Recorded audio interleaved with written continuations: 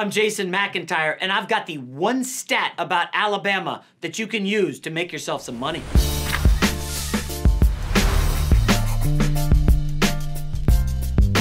Here are two college football games I like this weekend. Let's get started with Miami and Florida. I don't love a side here. I think the game could go either way, but I do like the total. I want to go with under 47. I think this will be a classic defensive struggle. Both coaches feeling the other one out. I don't love the Miami offense here, but I really like their defense. Three really strong linebackers, good defensive end. I think they're going to give that Florida offensive line, which is going to have some problems, I think they're going to give them fits and contain them.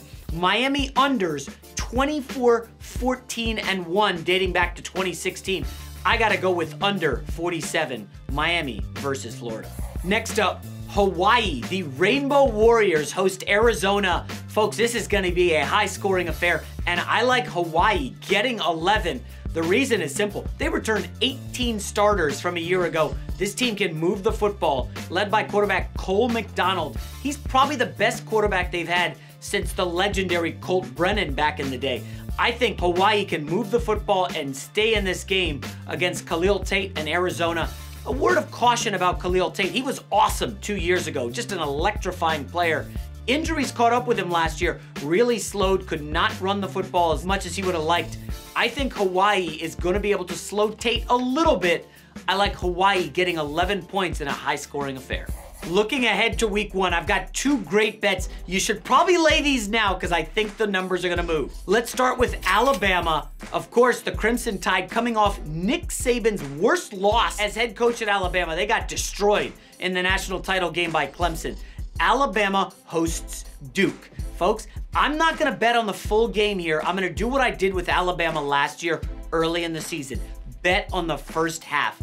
Alabama's going to come out, probably put up 35 points, and then rest their starters in the second half. Duke will keep playing its starters. So I don't love the full game, but I'm telling you, Alabama favored by 20 in the first half. You know Tua Tagovailoa, the great quarterback who's a Heisman contender, he's going to come out and look to put up points. He got dominated by Clemson last time he took the football field. This is a crazy number. When Tua's playing inferior competition, and I know the Duke defense returns a lot of starters, could be plucky in the ACC. Tua, 37 touchdowns, 0 interceptions against inferior competition. I'm going to put Duke in the inferior category. Give me Alabama in the first half, favored by 20 against the Blue Devils. And yes, I'm going with another first half play, kind of obscure.